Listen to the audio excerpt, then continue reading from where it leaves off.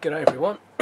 Excuse the voice. I've got a bit of a cold. I think I caught it when I was at the consulate getting my my paperwork done for the US. Anyway, this is a super quick one. I don't know why, but I mentioned on YouTube that my laptop power supply cable had broken. As you can see here, the metal connector bit came out of the boot, strain relief boot. It's been like this for ages. It's been loose for a while. I knew it was going to fail eventually, and it just failed. As always, things break at the last minute when you're packing. Anyway, for some reason I mentioned on Twitter, and Tim said, well, why don't you make a video of you fixing it? Maybe he thought I had to fix the laptop end of things, which would be far more exciting. Soldering together two wires is, well, there'll be a little bit of mechanical work obviously getting into here, but well, alright, fine, here's a video. First order of the day is we have to make some space on the bench. As you can see, I've been less than neat of late, and I still have a heck of a lot of crap up here, so let's make a few square inches of maybe 1-2 square foot of space to work in. Soldering iron on, and some H2O that I have here in a wash bottle for wetting my sponge. I know people say that you should use the metal fibery version. It's kind of like steel wool to clean the tip of your iron, and it probably does make the tip last longer because it doesn't put water on there, which tends not to oxidize it as much. But you know what? Whatever. I use water. Always use water. It does a pretty darn good job. That's actually not true. I have on occasion used the metal versions of the tip cleaners, but water works for me. Okay, so probably sounds like urination, my apologies. Sponge suitably wetted. The soldering iron is over there somewhere. This incredibly crude lash up that I've got here on my tripod, and I'll probably hit it with my chair, but oh well. This isn't a very serious video. So this power supply is, according to the labelling here, tip positive, 18.5 volts at almost 5 amps. It's a fairly gutsy little power supply for an eMachines laptop. Interestingly, it's got the what do they call it? The 3-leaf clover connector rather than an IEC connector, but there's an adapter that goes into that then adapts it to the 2-pin jug pluggy style connector, which I have no idea. It's a Siemens connector, or yeah, doesn't really matter. Anyway, that end of things is fine and always has been fine. It's actually a pretty good universal power supply. It's never given me any problems. It's quite quiet as well, unlike many of these switch mode power supplies. Alright. So, it says 90 watts here, which is about right if you do the math. The ferrite bit is glued onto the cables, so that's kind of a limiting factor. I don't think I can push it along. It wasn't clamped on or anything like that, so I'm kind of stuck. It looks like it was injection molded in place. There's some sprues here that suggest that's how it was made. Actually, that label has always annoyed me, but I've never bothered to take it off. If I could push the boot down a little bit, but it looks like it was also injection molded around the connector, so maybe our our solution will be to find some heat shrink, rip this boot off, fix up what is probably coax, I imagine, inside the lead, and solder it back onto this guy here, tip positive style. Well, that's the theory, and I imagine the coax is similarly, coaxial power line inside is similarly with the center conductor being the positive side, but I'll check it with the multimeter before I put it back in and plug it into the laptop. Alright, soldering iron is at temperature, so let's let's just brute force it and chop the damn plug off, I guess, and see if we can fix it. Is there some heat shrink around here somewhere? I always have problems finding my heat shrink. I never, I don't use it frequently enough that I have it put somewhere sane, like right in front of me. And then when I need it, I'm almost fighting going through stuff looking for it. Oh well. Let's just chop it up here in the actual boot, so I've got a bit more cable length. Okay, so yeah, it's a coaxial. I don't know if this thing will focus up here well enough, but yeah, sort of. You can see there it's a coaxial kind of cable, as most of these laptop power connectors are. Hey, I can take that damn label off. I mean, I could have cut it off, but that's cheating. Now I got all that greasy crap to... I got some isopropanol around here somewhere I could use to clean that, but you know what? Meh, whatever.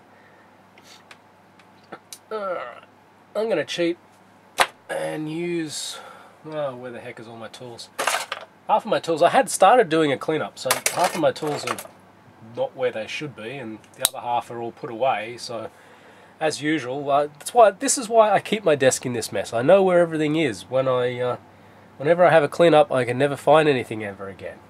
So I'm going to try and use a knife to do the bearing of the wires here, which is, you know, a relatively trivial exercise. You just try not to nick the center conductor, which I always manage to do, and always end up having to fix it. There's 1,000 better ways to do it than this. But whatever. This isn't even a decent pair of dikes. I don't know where my other ones are. Alright. I don't know, I call these like side cutters or diagonal pliers. I know some people call them dikes. I've always called them side cutters, but I'm kind of getting used to calling them dikes, I guess. Probably American influence. Diagonal cutters? I don't know. They cut. And they cut close, that's all I want. I don't really care what the name is terribly, as long as we understand each other. I wonder if I can tin this. That looks very dull. Anyway, we'll find out. And the center conductor now. Center conductor's kind of rubbery, almost. It's pretty easy to peel, though.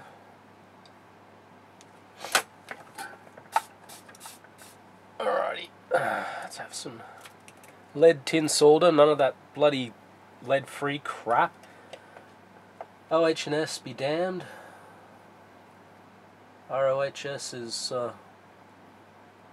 one of the more annoying things to have happened to electronics, particularly when you have things like cadmium sulfide, right? Things that there really aren't a heck of a lot of other options for.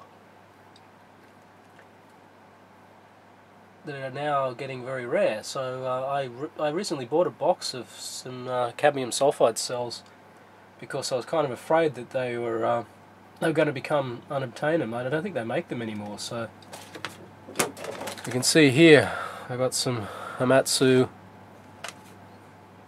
thingy-jiggers. There's 1,000 in here. That should last me for a while. I was thinking one thing I might do with them is make up I can't remember what the name of it was. In the Triple Fives contest, there was a bloke who had one of those, a whole bunch of end-to-end connected Triple Five monostables that were being triggered by cadmium sulfide cell photodetectors, and you could, what was the name of it? That was really one of the awesome projects. I thought, well, I mean, it did get a prize, and it well and truly deserved it. Anyway, I was thinking about using these to make that, although if I made them myself, I'd probably come up with a circuit that used a little less current. Actually, I was thinking about doing it with LEDs. Anyway, one of these years. One of those things I'll probably never get around to. Let's have a look at that. It's the same length, yeah. I should really put some spaghetti or heat shrink around that. What I might do is wrap some Kapton tape around it for now. And then when I find a bit of heat shrink, probably after I turn the video off, and because I have a feeling that the heat shrink is probably over there in a bag over there. When I do that, I'll heat shrink it properly. So, things have been pretty busy. I've spent most of today going around in the attic, in the plenum actually outside the attic, trying to find what I believe is some kind of creature has died up here, maybe a rat or something like that. I thought I could smell some cadaverine or putrescine earlier, and I've noted a few blowflies around the place. When I went out there, I turned on the fluorescent light that I've got fixed out there, and a whole bunch of blowflies found their way to it. I didn't know that species was attracted by it, but I guess they are. And I killed them all with some spray, but I went through the roof. I couldn't find the source, and it doesn't smell particularly bad. Like, it actually smells less out there. So what I think's happened is I think the darn thing has died, possibly in the cavity in the wall. We have 9-inch cavity walls here, and the former, I assume it was a rat, maybe it was a bird or something like that, is decaying away in the wall, and probably these are first generation blowflies. They look pretty healthy, that have just hatched out of pupating on the dead body. But anyway, I just took off the dead bit of wire there. Unfortunately, because I'm doing the semiconductor first, I can hold it. Now, what would be really handy is if I had helping hands or something like that to hold this while I solder it. I'm going to be lazy and not find them. I did have a chunk of blue tack here at one point. Anyway, let's just add a little solder to that. And turn it around a bit. This, by the way, if you're looking at this to be an instructional video of how you should do this, you definitely should not do it this way. Everything about this is a bad idea. I'm just being lazy because I want to fix it quickly, and I don't know, I guess this is kind of a blog, me doing something while I talk to you about random crap. Alright, that's not too bad. What I probably should have done, and I will do, and I'll just unsolder that again, I'll shorten that semiconductor a bit, so that I don't have to reach so much with the outer shieldy bit. Ah, come on. Melt, you bastard. Sometimes it helps, I've found, this is a general soldering tip, if you use a bit more heat. I've got this only on about 320, let's give it about 350, because there's much more thermal load with these large pieces of metal than there is when you're doing a board. It helps if you've got a little bit of solder there to help, just as a melt pool to exchange the heat into the thing. See? Much easier when you do that. Alright, so let's trim that back a little bit. Like thus. Yeah, you should protect your eyes when you cut things like that. Again, I'm showing you how you shouldn't do it, so you won't do it that way, right? Okay, well, you probably can't see a damn thing either because of the position that I've got the camera in, but oh well. I think Tim was half joking. I may or may not upload this. If you're watching it, I did upload it.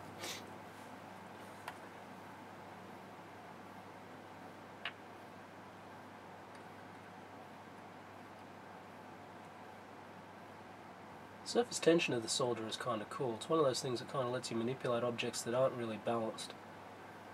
The ghetto guide to soldering, I guess you could call this. Alright, it's not too bad. Focus, damn you. There. That'll do. Alright, let's find us some dodgy form of insulator. Kapton tape for the win. That'll do. This is looks like 5mm wide Kapton tape. Yes, scissors would be a better util. Who cares?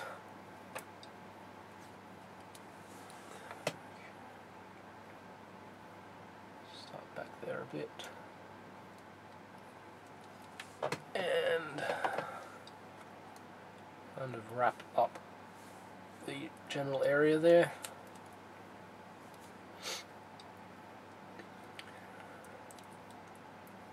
Kapton tape is super useful stuff for many projects. I recommend you get some. It used to be very, very expensive. Now, thanks to China's efforts in manufacturing everything on the goddamn planet as cheaply as possible, it is now quite acceptably priced and readily available on YouTube, on eBay, or Deal Extreme too. Actually, Deal Extreme has quite a lot, but you can get almost every kind of size imaginable, from this really thin stuff up to, you know, ridiculously massive stuff like this. It's useful for 3D printers and other. It looks like copper, doesn't it? But no, great stuff, polyamide. All right, so that's dodgy as hell, but it'll do for now. And let's just do the outer connector a little bit. You know what, I'm not gonna... I was going to hold this with a tool. You know what, I'm just going to risk burning myself and do it the old-fashioned way. Let's get some solder on there so I can actually get some heat. Get the old decrepit crap off there, which is all the bits of conductor that were in there where it broke. And a good blob of solder. Cute.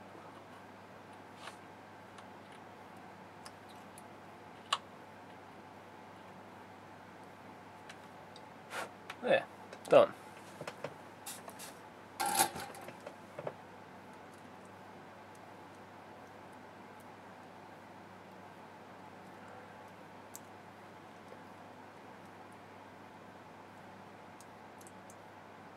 One thing about this particular, ouch, as it's still a bit hot. One thing about this particular Kapton tape is that it is a fairly poor adhesive. It's some kind of silicone, that is, with an E, based resin tape. I imagine it's just some kind of long chain silicone that is a bit sticky. I don't exactly know how they bond it to the amide, but it'd be interesting. Maybe someone can tell me. But I'm one of those people, what's the name of it, epidysphiliac or something, people that like collector of useless knowledge. So I would like to know. It's not useless knowledge, obviously if you ever had to bond something to amide that was a silicone, it could be useful to know. Alright, so where the heck is my heat shrink? Oh, I think I would have it here somewhere, wouldn't you?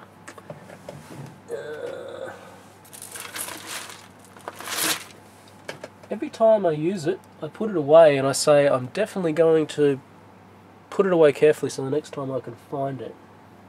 And I never do. Alrighty, well I'm pretty sure that's what you'd call fixed for now. I mean, obviously I need to insulate a little better than that, but ohmically I'm sure it's fine. What I will do though is I will just check that that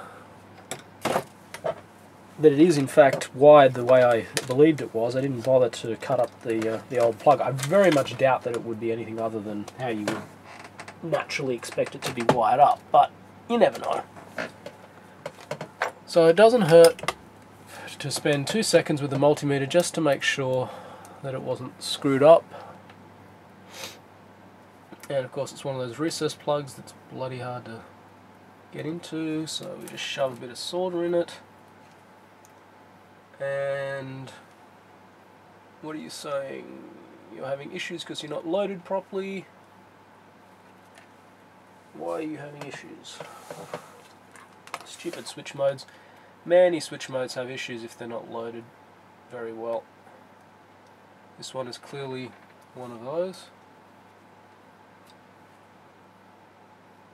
18.82 volts. Fair enough, close enough. If I loaded it down, it would probably be closer to whatever it's actually regulated to. Alright, well, I hope you enjoyed that. Complete, not a waste of time. Wow, 18 minutes to solder a plug on a bit of wire and yak. That's got to be a record. Alrighty, see you all later. Bye.